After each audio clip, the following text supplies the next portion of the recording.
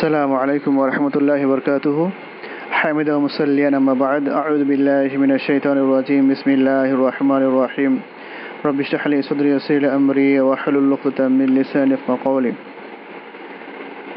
একজন ভাই প্রশ্ন করেছিলেন যে বর্তমান পরিস্থিতিতে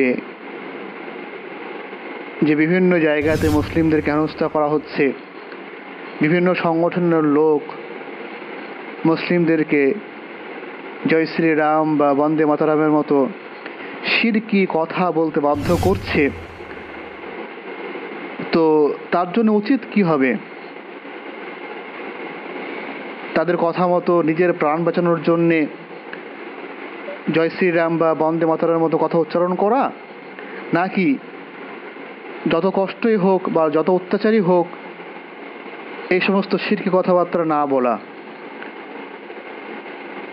এই দুয়ের মধ্যে কোনটা বেশি ভালো, কোনটা অধিক উত্তম, কে বেশি ভালো?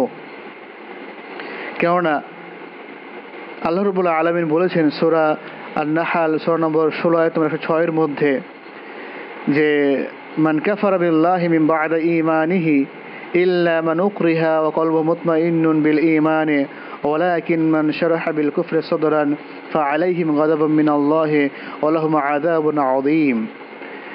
যে যদি কোনো ব্যক্তিকে কুফরি করতে বাধ্য করা হয়, যদি কোনো ব্যক্তিকে কুফরি করতে বাধ্য করা হয় আর তার অন্তর ঈমানের উপরে অটল রয়েছে, তার অন্তরে বিশ্বাস রয়েছে যে আল্লাহ রাব্বুল আলামিন এক, অদ্বিতীয়, তিনি একমাত্র সত্যিকারের মাবুদ, আর যত উপাস্য আছে মাবুদ আছে সব ভ্রান্ত তৈরিকৃত, এই বিশ্বাস, এই দৃঢ় ঈমান নিয়ে যদি কোনো ব্যক্তি তার অন্তরে রেখেছে কিন্তু বাহ্যিক মুখে বলতে বাধ্য করা হচ্ছে তাই তিনি মুখে উচ্চারণ করছেন, তাহলে তার কোনো গুনাহ হবে না বা সেই ব্যক্তির কোনো শাস্তি তাকে পেতে হবে না।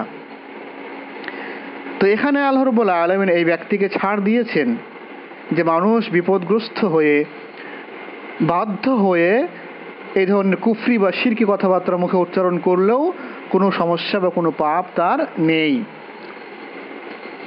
তাহলে যদি কোনো ব্যক্তি মুশরিকদের সামনে, কাফেরদের সামনে নত না হয়, তার উপরে যতই অত্যাচার করা হোক, যদি সে এই সমস্ত শিরকি কথাবার্তা বলতে না রাজি না হয়, আর যদি এর কারণে তাকে হত্যা করা হয়, তাহলে কি সে আত্মহত্যাকারী বলে গণ্য হবে? কেননা তার কাছে অপশন ছিল যে সে চাইলে বাঁচতে পারত, কিন্তু নিজের ঈমানকে দৃঢ় রাখার জন্যে তাকে হত্যা হতে হলো বা প্রাণ দিতে হলো। তাহলে কি সে আত্মহত্যাকারী বলে গণ্য হবে নাকি শহীদ বলে গণ্য হবে? দুটোর মধ্যে কোনটা হবে? দেখুন, এক্ষেত্রে সালফে সালেহিনদের জীবনীতে আমরা দুই ধরনের ঘটনা দেখতে পাই।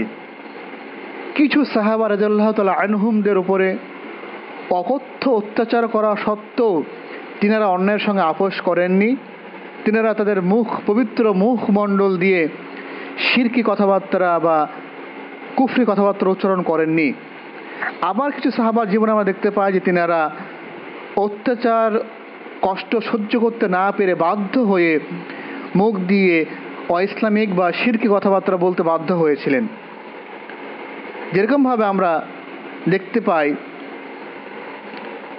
খাব্বাব ইবনে আরদের জীবনী, যাকে জ্বলন্ত আগুনে শোয়ানো হয়েছিল এবং তার চর্বি গলে আগুন নিভে যাচ্ছিল, তারপরও তিনি ঈমানের ওপর অবিচল থাকেন এবং তিনি শিরকি কথাবার্তা বলেননি।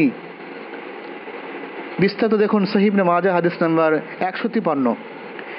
বিলাল হাবশী রাদিয়াল্লাহু তাআলা আনহু, যাকে লোহার বর্ম পরিয়ে দিয়ে তীব্র রৌদ্রে উত্তপ্ত বালুকা প্রান্তরে শুইয়ে দেওয়া হয়েছিল এবং তাকে বাধ্য করা হয়েছিল আল্লাহর সঙ্গে শিরক করতে, তবুও তিনি আহাদ আহাদ বলতে থাকেন, তিনি আল্লাহর সঙ্গে শিরক করেননি। দেখুন ইবনে মাজাহ হাদিস নম্বর 150। হাবিব ইবনে যায়েদ ইবনে আজম, যাকে মিথ্যুক নবী মুসাইলামা বিন কাযযাব তাকে নবী মানতে বাধ্য করেছিল, কিন্তু হাবিব ইবনে যায়েদ ইবনে আসাম তিনি কখনোই তাকে নবী বলে মানতে রাজি হননি।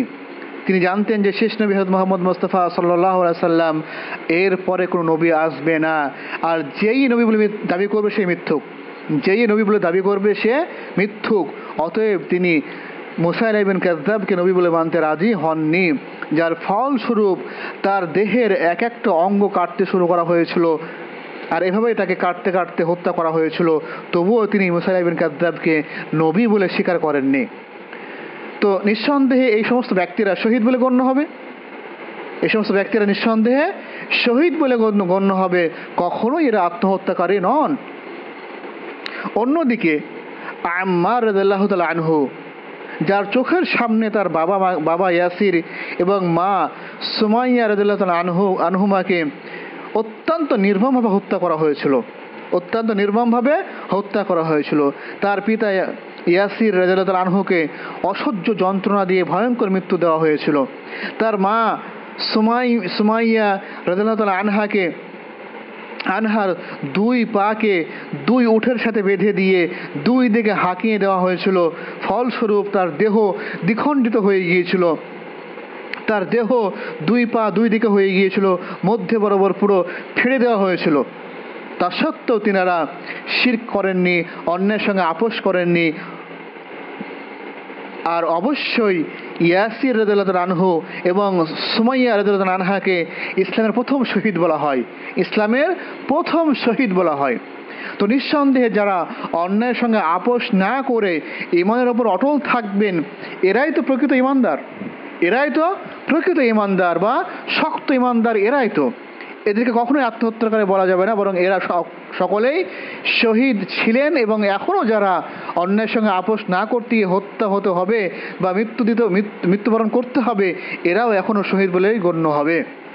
কিন্তু যারা আপোষ করবে, যারা মানতে বাধ্য হবে, যারা অত্যাচার বা কষ্ট সহ্য করতে না পেরে অন্তরের ঈমান ঠিক রেখে বাহ্যিকভাবে তাদের সঙ্গে আপোষ করে নেবে, তাদেরকেও কিন্তু খারাপ বলা যাবে না, তাদেরকেও বলা যাবে না যে এদের ঈমান ঠিক নাই বা এরা অন্যায় করে দিয়েছে। সামান্য কষ্ট সহ্য করতে না পেরে এরা অন্যের সঙ্গে আপোষ করে নিল, এরকম বলা যাবে না, এরকম বলা যাবে না। কেননা যে ইয়াসির রাদিয়াল্লাহু তাআলা আনহু এবং সুমাইয়া রাদিয়াল্লাহু আনহার যে পুত্র আম্মার রাদিয়াল্লাহু আনহু, যার চোখের সামনে তার বাবা মাকে এত কষ্ট দিয়ে হত্যা করা হলো, যখন আম্মার রাদিয়াল্লাহু তাআলা আনহুকে কাফেররা বন্দি করে অসহ্য শাস্তি দেওয়া শুরু করে, তিনি তাদের কথা মতো সব কিছু করতে বা বলেন। যেহেতু তিনি কষ্ট সহ্য করতে পারছিলেন না, তাই তিনি তাদের কথা মতো সব কাজ করতে বাধ্য হন। অতঃপর তিনি রাসূলুল্লাহ সাল্লাল্লাহু আলাইহি ওয়াসাল্লামের দরবারে হাজির হলেন এবং কাঁদতে কাঁদতে বললেন, ইয়া রাসূলুল্লাহ সাল্লাল্লাহু আলাইহি ওয়াসাল্লাম, আমি আপনাকে মন্দ বলতে বাধ্য হয়েছি এবং তাদের উপাস্যকে ভালো বলা ছাড়া আমার কোনো উপায় ছিল না, বা তাদেরকে উপাস্যকে ভালো না বলা পর্যন্ত আমাকে তারা ছেড়ে দেয়নি, আমার কি হবে? রাসূলুল্লাহ সাল্লাল্লাহু আলাইহি ওয়াসাল্লাম বললেন যে, তোমার মনের অবস্থা কী ছিল? তোমার মনের যে ঈমান, যে অভ্যন্তরীণ ঈমান, তার অবস্থা কী ছিল? তিনি বললেন যে, আমার ঈমান অটল ছিল, আমার অন্তরে কোনো রকমের কোনো প্রতিক্রিয়া হয়নি, আমি মুখে বলতে বাধ্য হয়েছি, তাই শুধুমাত্র মৌখিক এই কথাগুলো বলেছি, এর সঙ্গে আমার অন্তরে কোনো সম্পর্কই নেই। রাসূলুল্লাহ সাল্লাল্লাহু আলাইহি ওয়াসাল্লাম বললেন, যদি আবারও তোমার উপরে জুলুম করা হয়, তাহলে তুমি আবারও তাদের এই কথা বলে দিও। যদি তোমার উপরে আবার জুলুম করা হয়, তোমাকে আবার কষ্ট দেওয়া হয়, তাহলে তুমি তাদেরকে আবার বলে দিও, তোমার কোনো গুনাহ হবে না। এই ঘটনার পরিপ্রেক্ষিতেই আল্লাহ রাব্বুল আলামিন সূরা আন-নাহল সূরা নম্বর 16 আয়াত নম্বর 106 অবতীর্ণ করেছেন। মুস্তাদরাকে হাকিম দ্বিতীয় খণ্ডে 357 পৃষ্ঠা, সুনানুল কুবরা লিল বাইহাকি দ্বিতীয় খণ্ডে 208 থেকে 9 পৃষ্ঠা। তো যদি কোনো ব্যক্তি কষ্ট সহ্য করতে না পেরে বা ভীতস্ত্র হয়ে অন্যের সঙ্গে আপোষ করে নেয়, তাহলে তাকে খারাপ বলা যাবে না, যে সে অন্যায় করে নিয়েছে বা তার ঈমান নষ্ট হয়ে গিয়েছে, এরকম বলা যাবে না। কারণ আম্মার রাদিয়াল্লাহু তাআলা আনহুকে রাসূলুল্লাহ সাল্লাল্লাহু আলাইহি ওয়াসাল্লাম অপমান করেননি, তিরস্কার করেননি, খারাপ বলেননি, বরং তাকে কি বলেছেন যে, যদি তোমার উপরে আবারও এরকম অত্যাচার হয়, তাহলে তুমি আবারও এরকম বলে দিও, তোমার কোনো গুনাহ হবে না।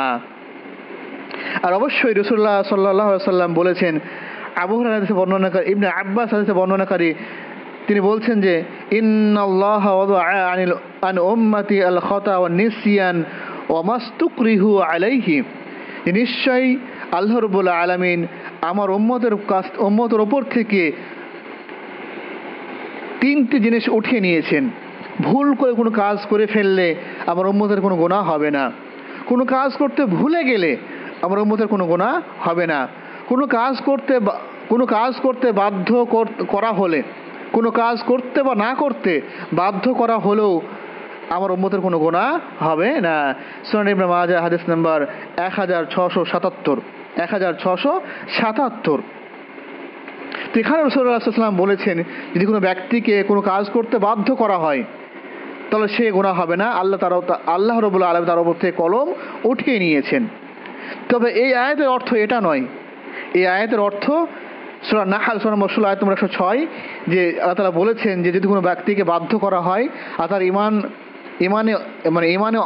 ইমানে অন্তর ঠিক আছে বা অন্তরের ঈমান ঠিক আছে, তাহলে তার কোনো গুনাহ হবে না। এর অর্থ এই নয় যে প্রাণ বাঁচানোর জন্যে কুফরি করা বা কথা বলা বাঞ্ছনীয়, এটাই উত্তম, এরকম নয়। বরং এটি নিছক একটি রুখসাত বা ছাড় যেটা আল্লাহ রাব্বুল আলামিন উম্মতকে দিয়েছেন, এই জন্য তাকে গ্রেফতার করা হবে না। তো এটা অবশ্যই সবল ঈমান বা শক্তিশালী ঈমানের পরিচয় যে সে শত কষ্ট পাওয়ার পরও অন্যের সঙ্গে আপোষ করবে না। অপরপক্ষে যদি কোনো ব্যক্তি অত্যাচারে অতিষ্ঠ হয়ে কষ্ট সহ্য করতে না পেরে আপোষ করে নেই, তাহলে তার কোনো গুনাহ হবে না, যেন তার কোনো শাস্তি পেতে হবে না। হাদা মা ইনদি আল্লাহু আ'লাম বিস-সাওয়াব। আসসালামু আলাইকুম ওয়া রাহমাতুল্লাহি ওয়া বারাকাতুহু।